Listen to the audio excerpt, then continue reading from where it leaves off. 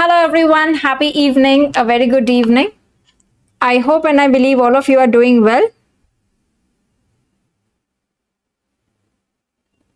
A quick note whether the audio visual is all good.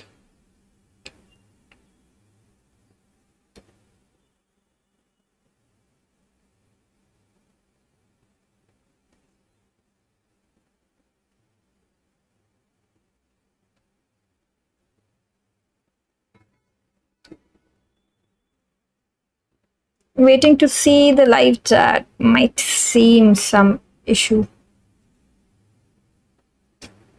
Am I audible and visible?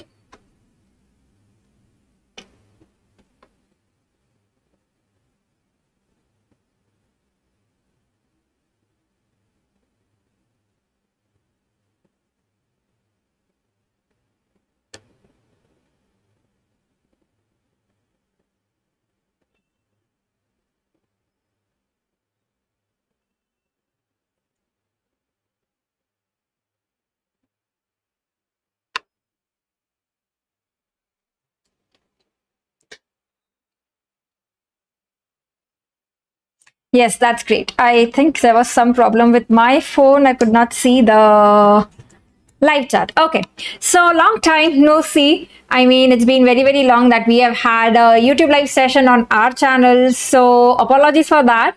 But today we are going to have some very, very conceptual MCQs that we are going to discuss. These are mixed bag MCQs because I think a lot of the syllabus is what we have done following the daily targets on the Telegram group. So this is going to be a revision, integration of whatever you have learned. And all these points, whatever we are discussing in the sessions is definitely going to help you for the exams. So if possible, try to note it down as well, maybe as the bullet points so that you can revise it later. Okay, so let's start with the first question here. This is the first question. We have some lengthy MCQs, clinical MCQs today. So please read the question and tell me what do you think is the answer to this one.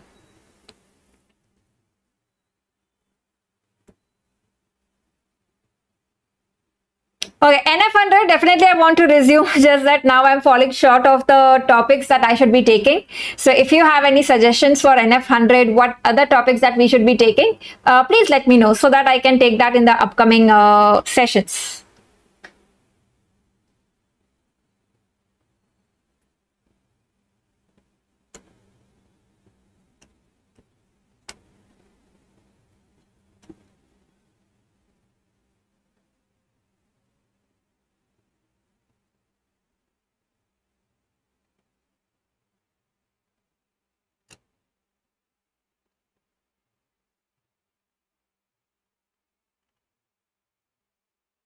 Okay, so I see some answers coming in.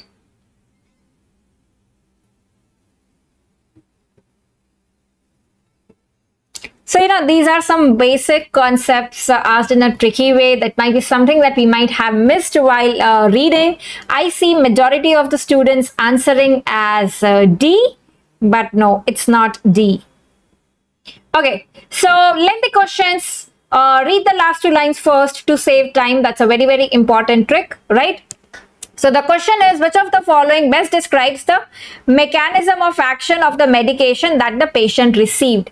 And the second last line tells you that the patient is diagnosed with panic disorder. So the diagnosis has been given, she receives medication and she feels better within an hour. So diagnosis has been given, panic disorder, she received the drug. After that, she feels better.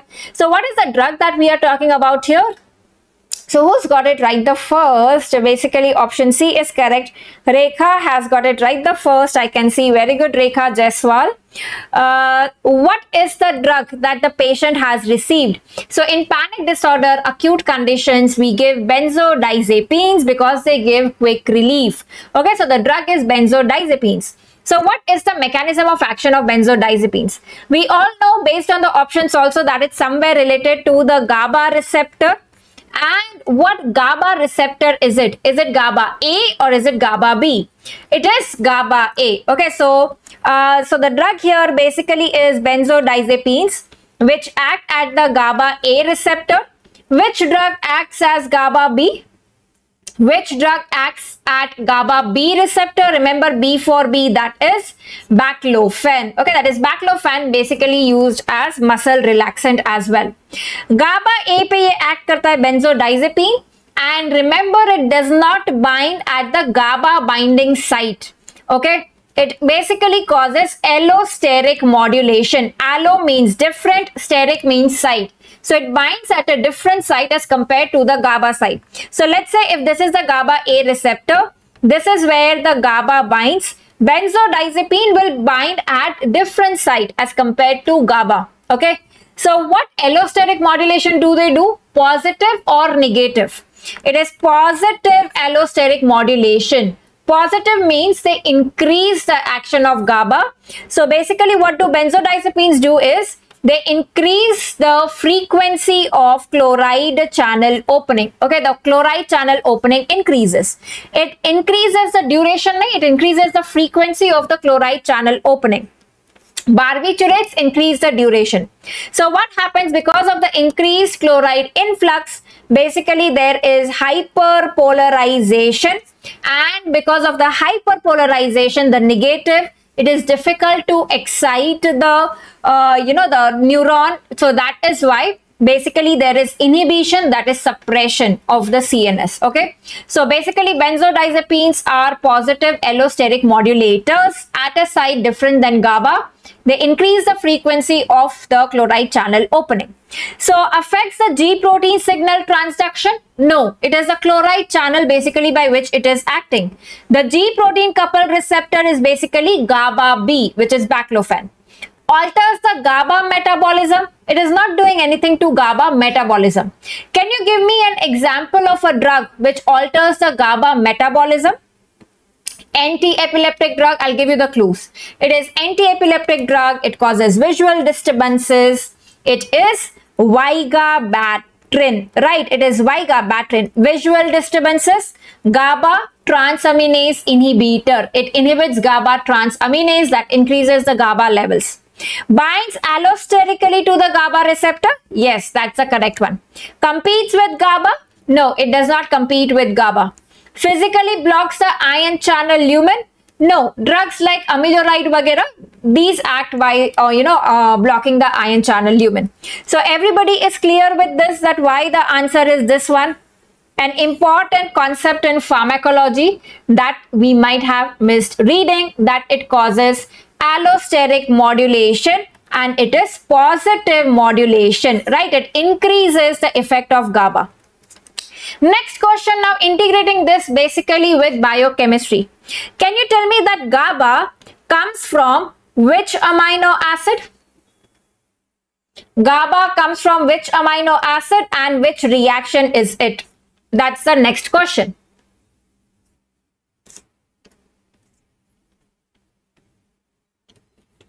GABA is derived from which amino acid and what reaction, and what vitamin do we require here?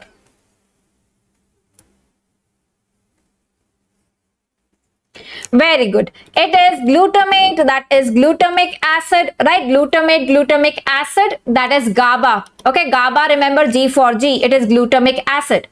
Which is the reaction that is taking place?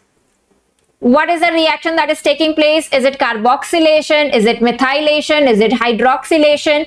Which reaction is it?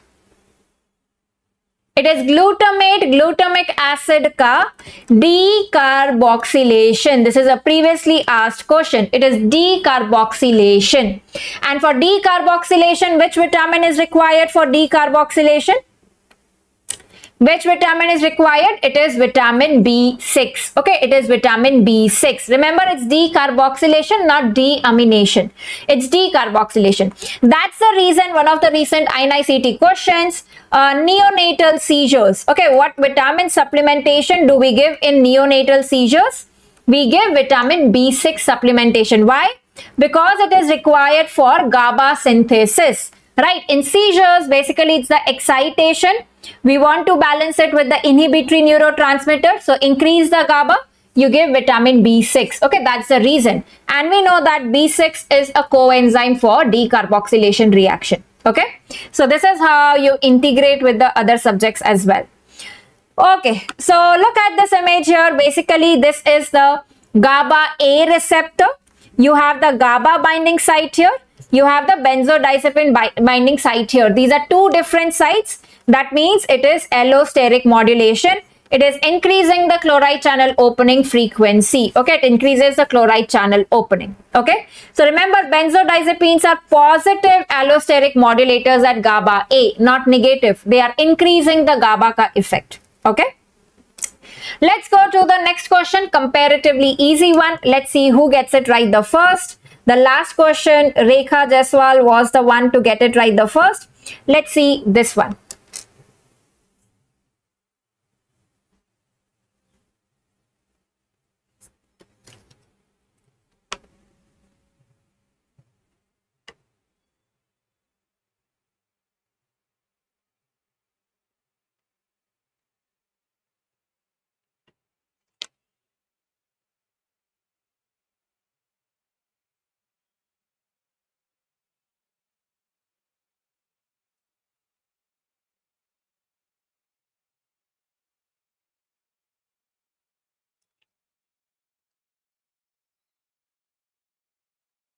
Am I able to see the live chat?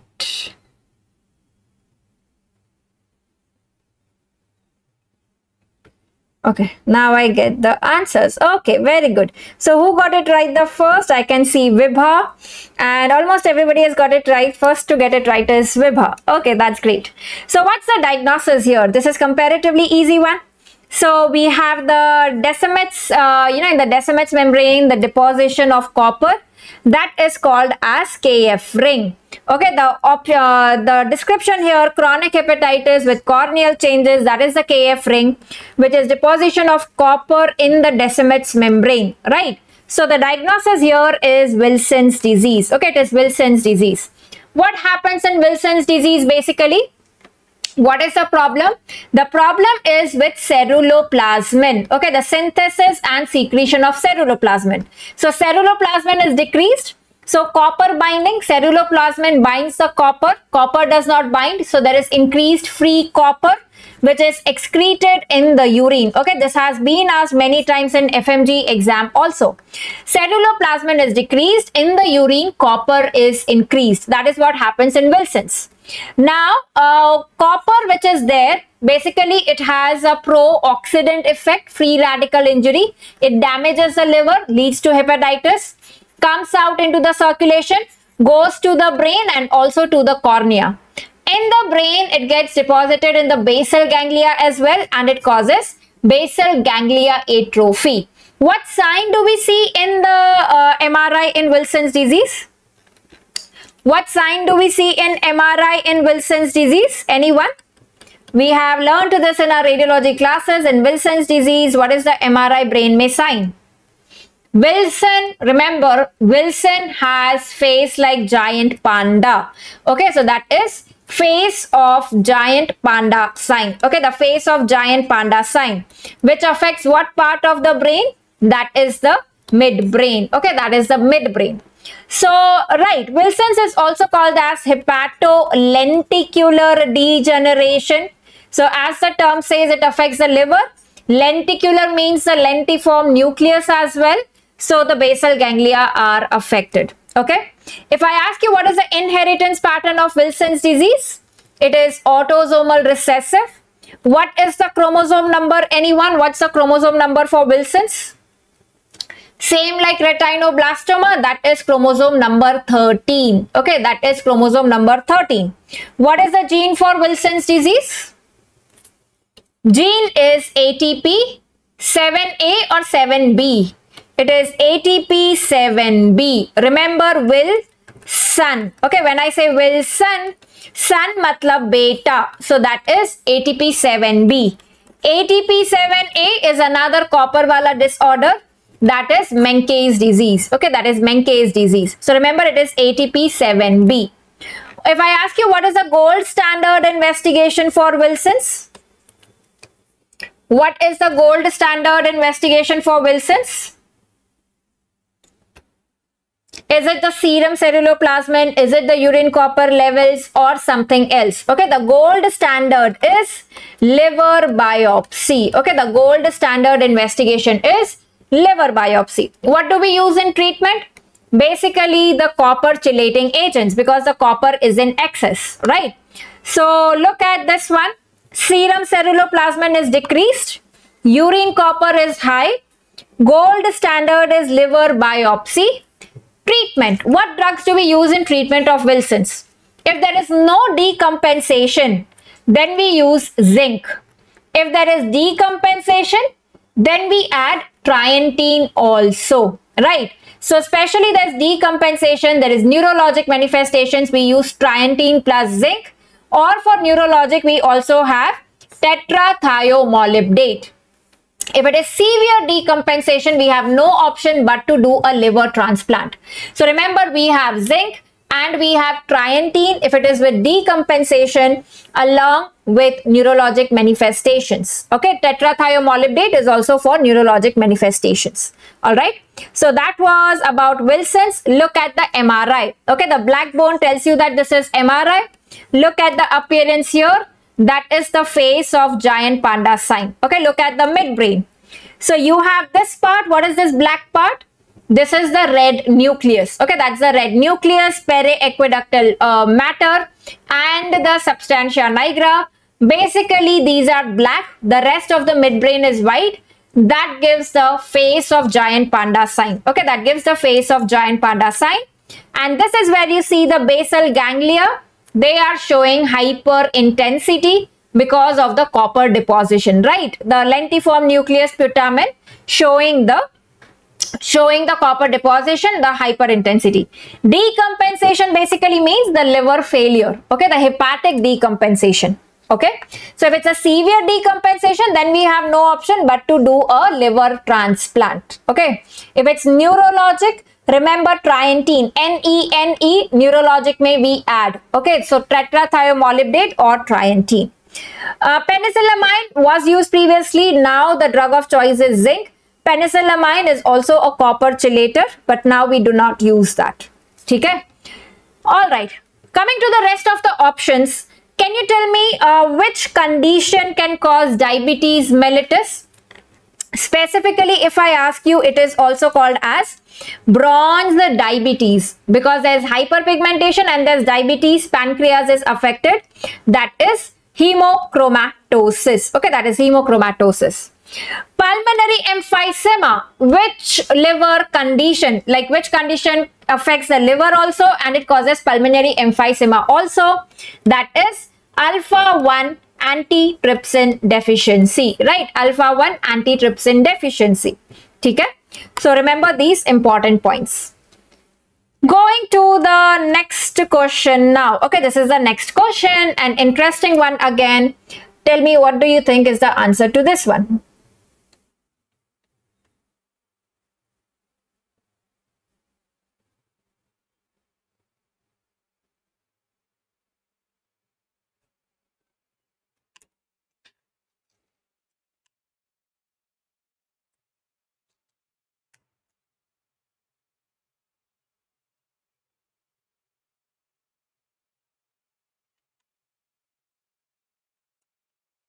I hope I'm able to see the comments. Let's see who gets it right the first. Before that, we had Rekha and Vibha.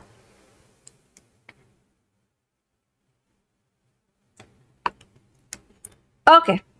So who has got it right the first is Aditya. Okay, Aditya Mohanty, and the correct answer here is polymorphic ventricular tachycardia. Why? Let's have a look at the question. Lengthy question, last line. Initiation of this therapy increases this patient's risk for which of the following? Which therapy? Second last line, dofetilide therapy. What is the condition? Paroxysmal atrial fibrillation. So basically the question is that in a patient of AFib, when you are giving dofetilide, what does it increase the risk of, the patient is at increased risk for developing which of the following? So the patient is at risk for developing polymorphic ventricular tachycardia. That is basically Torsades de Pointes, Why torsedis D pointers with dophytalide? Why dophytalide? It belongs to which antiarrhythmic class? Is it class 1, class 2 or class 3? It is class 3 antiarrhythmic drug, right? What is the mnemonic for a class 3 antiarrhythmic drugs? It is AIDS. Okay, it is AIDS. What does AIDS stand for? Amiodarone, ibutalide, dophytalide and sotalol. Okay, it is class 3. So which antiarrhythmic class increase the torsedis D pointers ka risk? Can you tell me which classes increase the torsedis D pointers ka risk?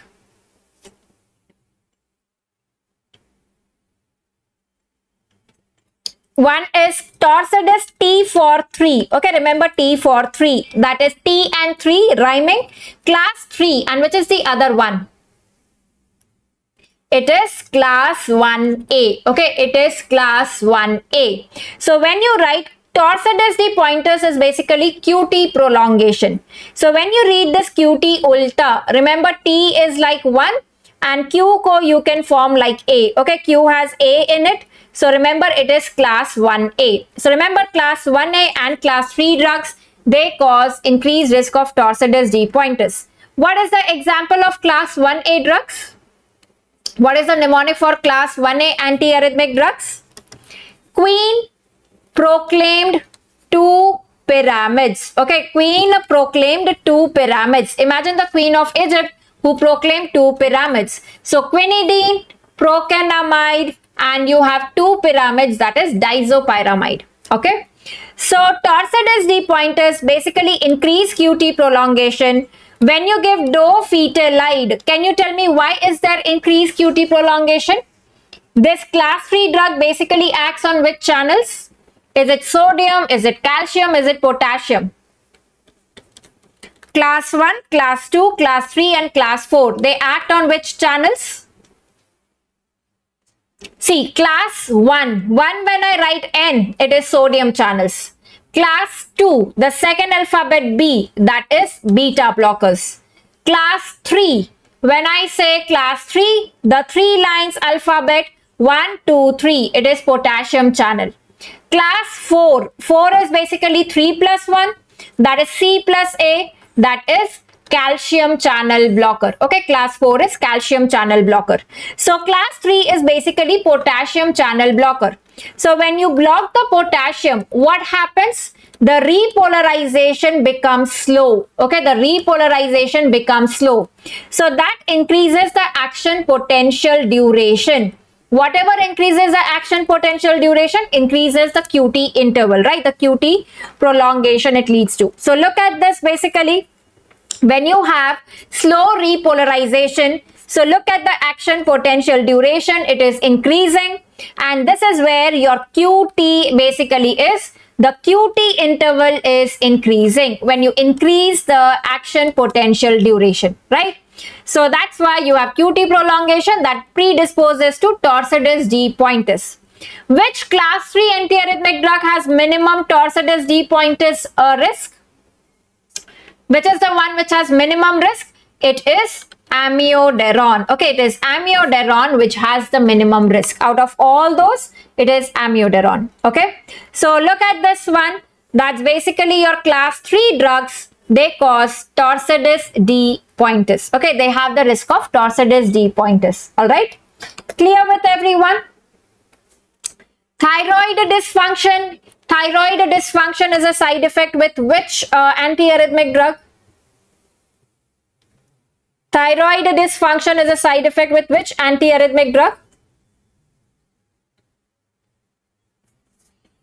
Right, thyroid basically iodine. So remember amiodarone. Okay, so it is iodine wala which has thyroid dysfunction. Visual disturbance. Which antiarrhythmic drug can cause visual disturbance? It can cause xanthopsia, GI disturbances, that is digoxin. Right, digoxin, it causes xanthopsia. Okay, it causes visual disturbances.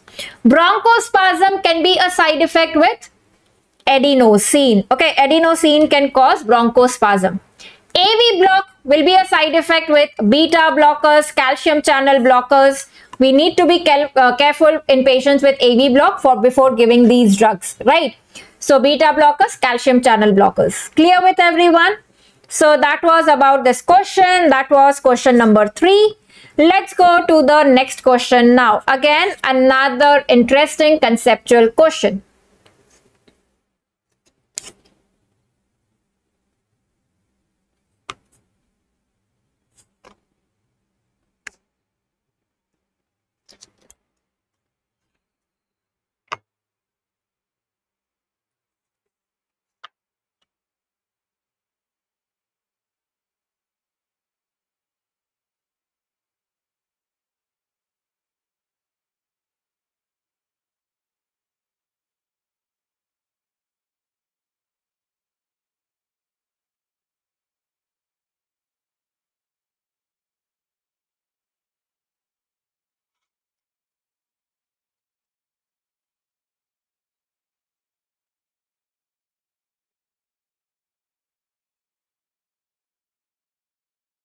Anyone, so this is a topic that we have discussed, that is Wiggers diagram, the application of Wiggers diagram. There's a video there already on our channel. Please watch that.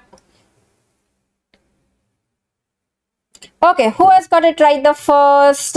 Very good. Pragya has got it right the first. The answer is C. Why C? Tell me, what is the diagnosis here? The major keyword here is cardiac auscultation reveals a murmur that is best heard when the patient sits up and leans forward. What is the diagnosis? Which valvular condition is it? Murmur that is best heard when the patient sits up and leans forward. Which murmur?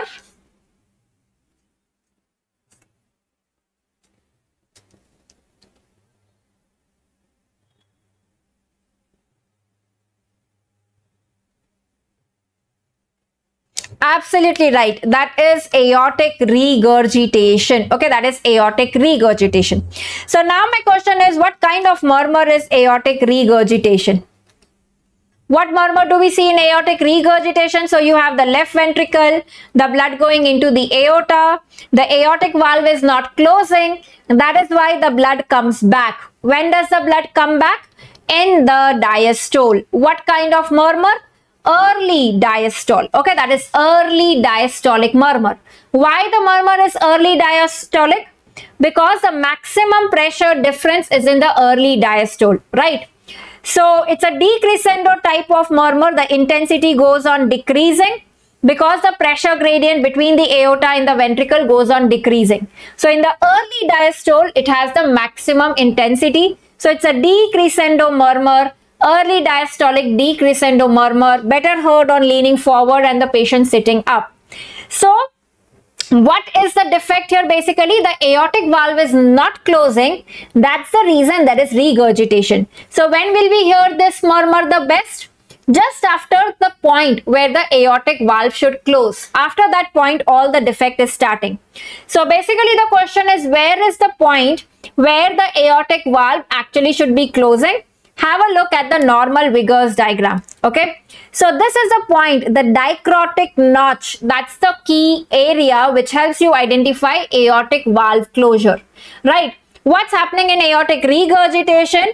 The dicrotic notch is lost because the aortic valve is not closing, so there's no dicrotic notch. So remember, in aortic regurgitation there would be no dicrotic notch. Just after the aortic valve closure, that is point C, the early diastole, that is where the intensity will be the maximum. This is the point where you see that the ventricle pressure is increasing. So this is the systole. This is the maximum systolic pressure, the intensity that we have. And this is basically, here you have the diastole. So D is the mid diastolic point. Here it would be mitral stenosis ka murmur. E is the point just before the systole. So that is the point where you get pre-systolic accentuation of mitral stenosis murmur. At the point B, which is the maximum intensity, the systolic wala, that is the point where the aortic stenosis ka murmur will be maximum, because it is during the flow, the maximum pressure, when the intensity will be the maximum. Okay. So aortic regurgitation will be early diastolic murmur, and that is why the answer is C. What is the very other important finding, right, which helps you to identify that the diagnosis here is aortic regurgitation? Even without reading the question, if I tell you identify which valvular lesion is this, it is the pulse pressure. Look at this aortic pressure ka graph. Look at the 140, 150 around systolic. Look at the diastolic pressure. Okay, look at the diastolic pressure that we have, aortic pressure. It is 50. So look at the pulse pressure. Okay, the wide pulse pressure tells you that this is aortic regurgitation. That gives all the clinical signs in aortic regurgitation, right? Look at how the pressure is falling very fast as well. Okay, look at the normal aortic, the pulse pressure basically 120, 70, 120, 80. That's the pulse pressure. Here the pulse pressure is significant, right? So that tells you that this is aortic regurgitation. Is it clear with everyone? How will you identify aortic regurgitation? There's an entire video of Vigor's diagram and the PV loop in the valvular lesions. Please watch that video. Okay, we have had it in the one of the previous sessions. Okay? All right. Let's go to the final question here. Question number 5.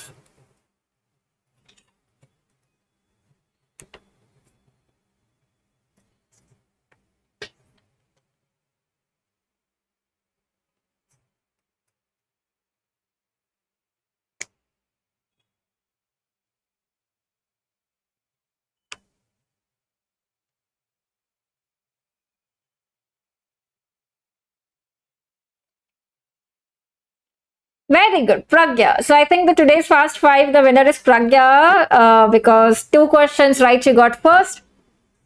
So 43-year-old man, induction chemotherapy for AML and bronchoscopy may, there is basically mold which is growing. So induction chemotherapy, and you see that basically the patient has fever 100.7 and the leukocyte count is just 900 with ANC of 100. So basically the patient has post chemotherapy, there is febrile neutropenia. Okay, there is febrile neutropenia. In such conditions, Aspergillus is a very common, the fungus which is responsible. So the answer is Aspergillus fumigatus. And Aspergillus, what would you see? What kind of branching do we have in Aspergillus? When you write A, right, it is an acute angle. So remember this important point. It is acute angle branching, septate hyphae. Okay, it is septate hyphae with acute angle branching. Very important. What is the drug of choice here in invasive aspergillosis? A ka ulta aap kar do, that will become V. It will be voriconazole. Okay, it would be voriconazole.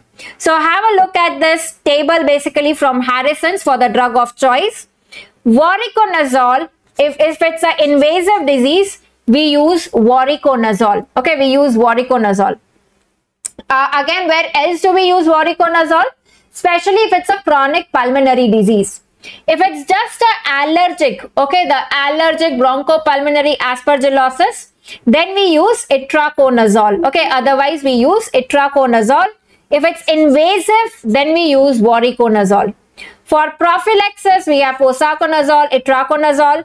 If it's a single aspergilloma, that's basically a single fungal ball, then we do surgery. Okay, then we do surgery. Okay, is this clear with everyone? So voriconazole is basically for invasive disease. What are the chest X-ray and the CT findings with Aspergillus? One that you see here is the monod sign, right? Look at the monod sign in aspergilloma, where you have this crescent of air. There is this fungal ball and you have the air crescent or the monod sign. What is this sign here? Look at the bronchi with the dense mucus within. This is called as finger in glove sign. Where do we see this finger in glove sign? Basically in ABPA, the increased mucus in the bronchus, that gives this finger in glove sign. Okay, that's the finger in glove sign. Here also you see the finger in glove sign basically, and all these are the bronchi filled with the mucus. What sign are we seeing here in Aspergillus? This is the halo sign. What is the halo sign indicative of? invasive aspergillosis. It basically indicates the infarct surrounded by the hemorrhage. Okay, so the center consolidation is the infarct. The surrounding ground glass is the hemorrhage. Okay, that is the halo sign seen in invasive aspergillosis. Okay, that is seen in invasive aspergillosis. And look at the aspergillus septate hyphae. Okay, that is septate hyphae. And the branching is going to be acute branching. Look at the mucor. Mucor, how it is different from aspergillus? It is aseptate and it has right angled branching. Okay, remember it is aseptate, broad hyphae, and it is right angle branching with mucor. Okay, remember this difference between aspergillus and mucormycosis. Acute angle, narrow septate hyphae is aspergillus. Okay, very, very important, right? So yes, that completes our today's Fast 5 MCQs. I hope you have enjoyed this and learned out of it the 5 important concepts that we have learned today, right? So the first one was benzodiazepines, allosteric positive modulator. Then we had Wilson's disease, right? Wilson's disease is what we spoke about, which causes basal ganglia atrophy. Dofetilide class 3 increases torsades de pointis. Then we have aortic regurgitation, early diastolic murmur, wide pulse pressure. And then we had the last one, that is aspergillosis. Febrile neutropenia, aspergillus infection is common, right? Febrile neutropenia. Okay? Reverse halo sign. Where do you see the reverse halo sign? So reverse halo is the ulta, right? You have the white, more white consolidation bahar and a ground glass in the center. Cryptogenic organizing pneumonia you can see in COVID as well. There are multiple causes of that. Okay? Thank you so much everyone for joining in. Stay tuned to this channel. We'll be having a lot of sessions, a lot of videos coming up. Mnemonic of the day, MCQ of the day, motivation for the day. So stay tuned and do not forget to subscribe so that we stay connected and you do not miss on any important updates and sessions. Thank you so much and goodbye. Take care.